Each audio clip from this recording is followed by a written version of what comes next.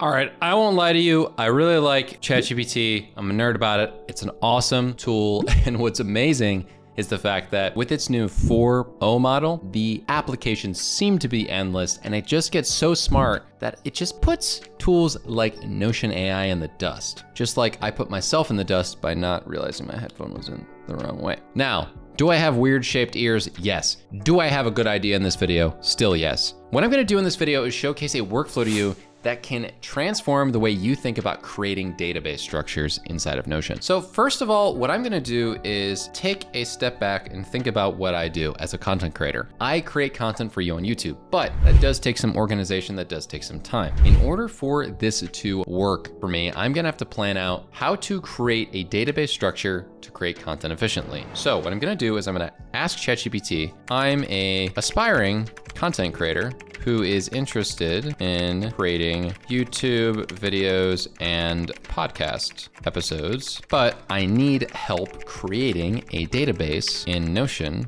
for my content calendar to keep everything organized and on track. So just saying that to this Chat 4.0 talks about the step-by-step to create a new database. Then it talks about how you need to customize the database properties. And I'm noticing that it knows how Notion works. Like it really knows how it works because of all the context that it has from the large language model it's been working with, and talks about the customizing database properties. Okay, now what I'm gonna tell it to do based on step 2 is this. Based on step 2, can you please create a table for me with the name of the properties as the columns, with the property type in parentheses? And you'll notice, first of all, this is insanely quick. I'm using ChatGPT Plus, but I just noticed that it actually created this already without me needing to ask, which is nuts. So it had an example of a podcast episode, YouTube video, all this kind of stuff. Okay, cool. So what I'm gonna do here is press copy, and then I'm gonna go into Notion, and I'm gonna do /page, and I'm gonna say content calendar. And rather than using a built template, what I'm gonna do is go to the table here. I'm gonna copy the table itself from this section. I'm gonna paste this table inside of Notion, and then you'll notice if I press the 3 dots, it's perfectly in here. So what I'm gonna do is turn it into a database. Wow. All right, so this is really cool. And here's a key thing to do next. This is really important. I know I asked for it to be in this row section here, so I'm gonna go and copy these and paste over the top row. So sorry about this, but you're gonna wanna do this. Then you're gonna hit options and click header row. Now press the 3 dots and click turn into a database. Now this is exactly what we need. We go in further here, press select, boom, turns it into it. Now let's delete the name of the property. Status, boom, turns it into the property. Publish date, just change it to date. Perfectly turns it into a property.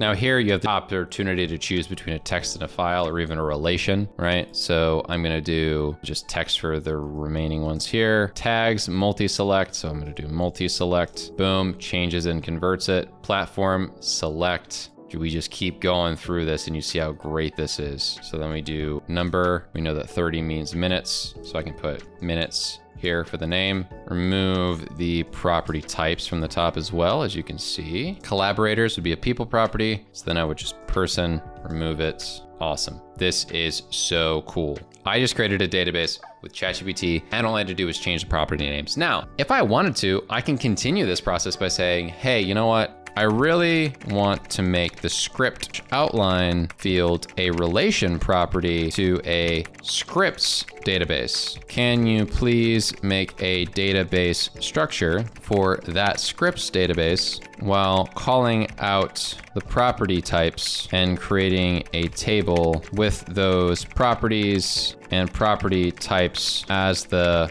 column header, and then after this, it's gonna do the same thing, but just create it for the script database. So it's gonna say it right here. Okay, exampled scripts database, perfect. And then it actually gives me an updated calendar with a relation, which I find very nice, so thank you for that. So I'm gonna go here, paste this out. Remember, put your header row, turn this into a database. After turning it into the header row, then boom, same thing here.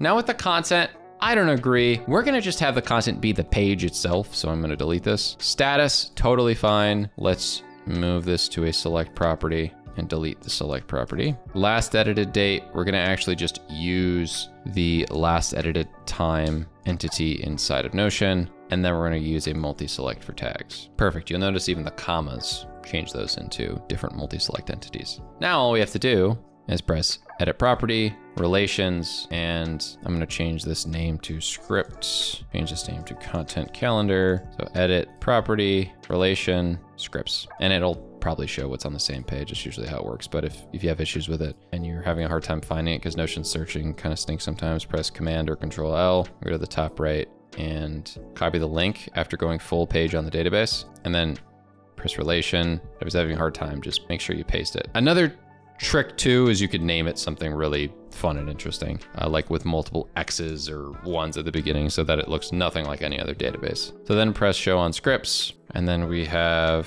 the ability to change the symbols here so it looks a little bit better. So I changed the logos to be script, and maybe scripts/outlines is a more accurate name for the database. So I'm gonna do that. I'm gonna go back in here, make the relation entity have the same logo for both that and the content calendar. So then it looks all matched up. And then from there, you have the database structure needed to create a content calendar. If you're using ChatGPT Plus, please use the power of this amazing tool. Do not let it just sit there being a chatbot. It's amazing for more than just what's inside that platform. With that being said, thank you so much for watching this video. And if you want to see more quick and cool tutorials on how products like this work, make sure to check out videos like that one right there.